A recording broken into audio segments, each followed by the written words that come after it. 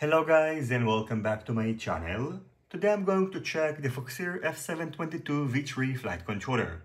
In this quick video I'm going to go over its features and specs, point out the differences between the previous version and the new one, and after installing the new flight controller along with the Foxeer Reaper F4 ESC on a new build, head outdoors and test it out. First of all, in terms of features and specs, the Foxeer F722 V3 flight controller features an F7 processor, a USB Type-C port, a BMI 270 gyro chip. All the pads can be accessed from both top and bottom sides of the flight controller. It features 6 full UART ports, both 5 volts and 9 volts 3 amperes BCs, in addition to this JST connector, which is used for connecting the flight controller to a 4-in-1 ESC. You can find matching soldering pads on the bottom side of the flight controller, so in case the connector breaks, you can simply use them. And you can also find this dedicated JST connector, which is used for connecting the flight controller to the DJI Air unit. As for its dimensions, the flight controller is using 30.5 by 30.5 mm M4 mounting holes, which are reduced to M3 using the provided silicone grommets. It weighs 8 grams, and its outer dimensions are 34.6 by 36.7 by 8 mm. In comparison to the previous version of this flight controller, now it is using a USB Type-C port, whereas on the previous version, a micro USB connector is in use.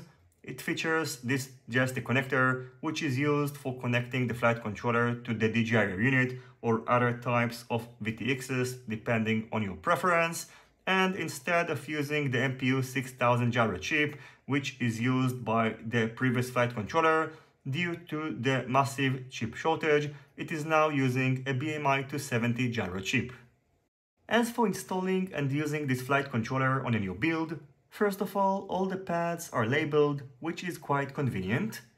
The supported voltage of this flight controller is between 6.5 to 30 volts, so you can power it directly with up to 6S batteries.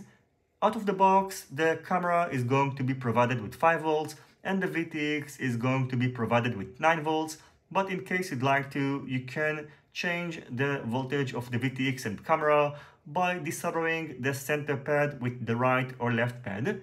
So for example, in case you would like to supply the camera with 9 volts, you will need to desolder the center pad with the left one and bridge the center pad with the right one.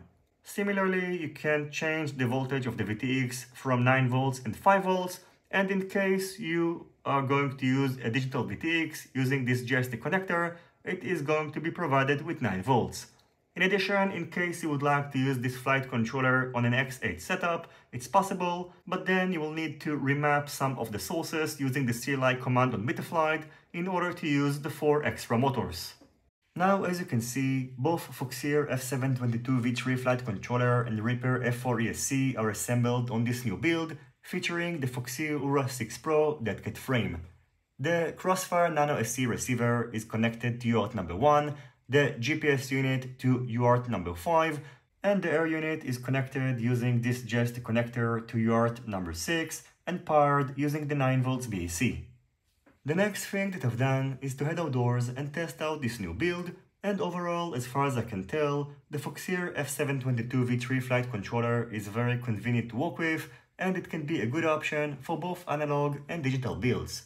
Now I'm going to wrap up this video with some flight footage, so I hope you will enjoy the rest of this video. As always, if you have any questions, feel free to ask them in the comment section down below. Don't forget to leave a thumbs up if you like this video, and consider subscribing to my channel and hitting the notifications bell if you're not already subscribed. See you on my next videos, and goodbye.